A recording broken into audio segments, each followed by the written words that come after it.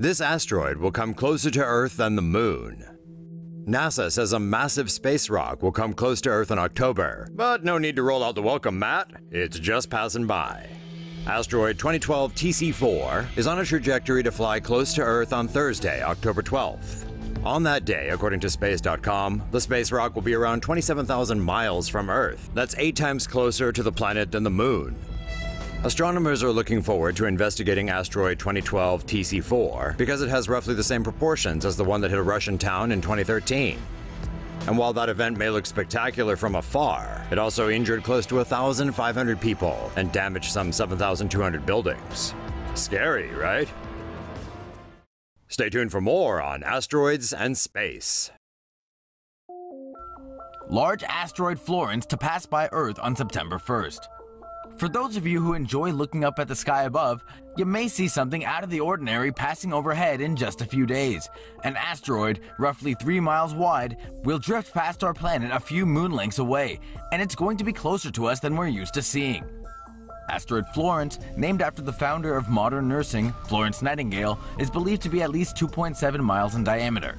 Hurtling through space 4.4 million miles away, more than 18 Earth-Moon distances, Florence is the largest asteroid to pass this close since the first near-Earth asteroid was detected over a century ago. The last time this particular asteroid was this close was back in 1890, and following September 1st, it won't be this close again until after the year 2500. As it glides by, Florence will move through the constellations Pisces Austrinus, Capricornus, Aquarius, and Delphinus, visible even by small telescopes. Florence's trip past the Earth offers scientists a chance to study it up close. This asteroid is less than half the size of the one that wiped out the dinosaurs and poses no apparent threat to life on Earth. Asteroid apocalypse? Nah, we'll pass. Seems the folks at NASA are worried about a giant asteroid bringing about humanity's end, and have unveiled plans for what to do about it. Asteroids crash into the Earth regularly, but they're usually small enough that they burn up in the atmosphere. However, bigger space rocks could cause significant damage if they were to hit the planet. To try to prevent such a calamity, NASA has designed the Double Asteroid Redirection Test. Its target will be the asteroid system Didymos, which consists of a smaller rock orbiting a much larger companion. NASA's plan is to launch a refrigerator-sized spacecraft at the smaller Didymos B when the asteroids approach Earth in October 2022. The spacecraft will be traveling at 3.7 miles per second when it hits the asteroid. The collision is meant to eventually shift the rock's orbit by changing its speed, a tactic known as the kinetic impactor technique. Scientists on Earth will then study the impact and effect of the test on Didymos B to determine if the strategy is a feasible way to save the planet from more dangerous asteroids. NASA wants to explore a metal asteroid worth 10 quintillion US dollars.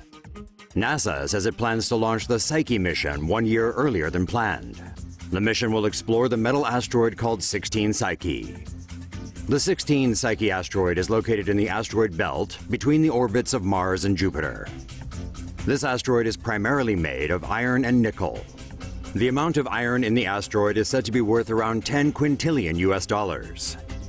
This is a value exponentially higher than the combined GDP of every country on Earth, which totaled about $74 trillion in 2015. The Psyche mission is expected to be launched in the summer of 2022, and it will arrive at the asteroid in 2026.